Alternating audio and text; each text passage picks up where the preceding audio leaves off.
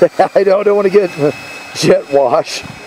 We're back up in Tehachapi, California, and we were just discussing the whole phenomenon of density altitude, because we're at about 4,500 feet, and now it's about 86 degrees, so I'm sure it's gonna play a little bit of a role. There goes a FMS Ranger. All right, taking off. We're with Brent Hecht, and we're out here with the Flex Innovations F-100 Super Sabre. So this is a model that Brent has modded a little slightly, and a lot of folks may go, huh? But trust me, Brent knows exactly what he's doing. And yes, yank the 90 out and put a much more efficient 80 in. Yes, 80. A lot of times with EDFs, people get wrapped around the size of the fan. And that doesn't necessarily mean it's efficient. That just means that it's a big fan, right? So in this case, this 80 fan that's in the plane now is much more efficient than the 90 that came in it. So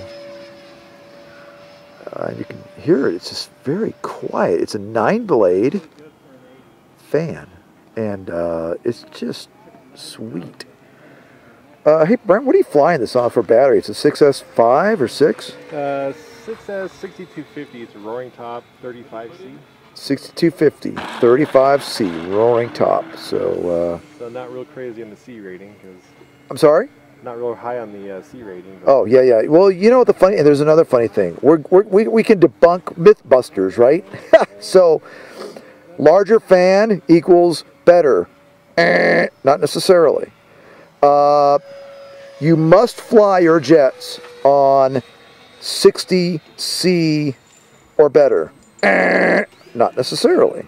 As long as I've known Brent, and I've known him for a hot minute, he's never really flown on anything more than like 30s or 35s or whatever. Pretty much 20C.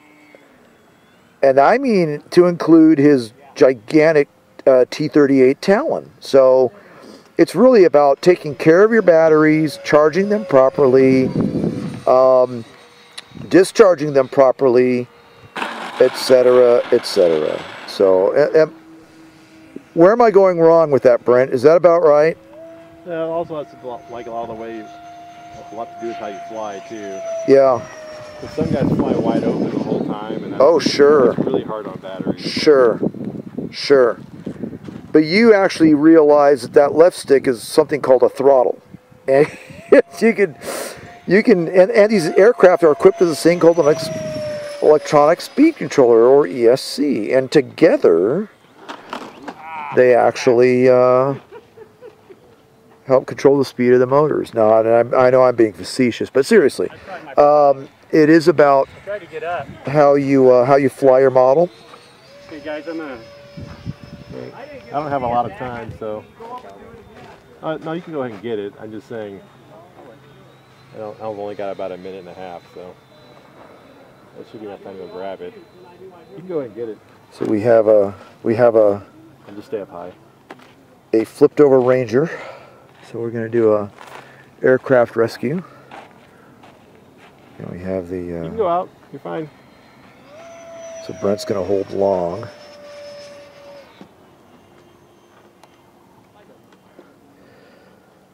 Hold on the far side of the runway while that's accomplished.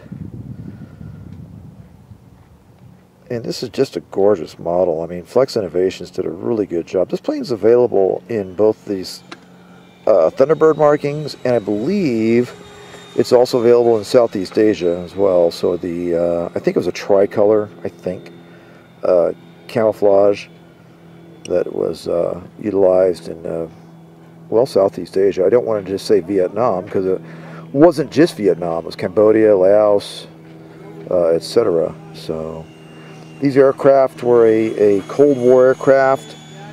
I believe this is one of the first Mach 1 jet fighters in the U.S. inventory, or one of the first anyways. And Vietnam or Southeast Asia. It was utilized mostly in the ground support role, so close air support is what we'd call it today.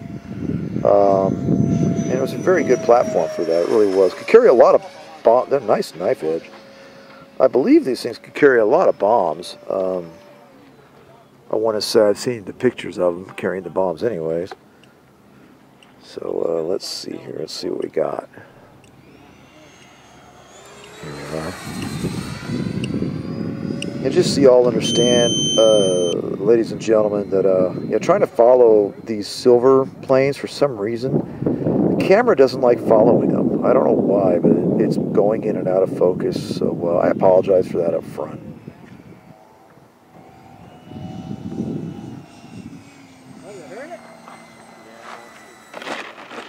There we go. Greased it as usual.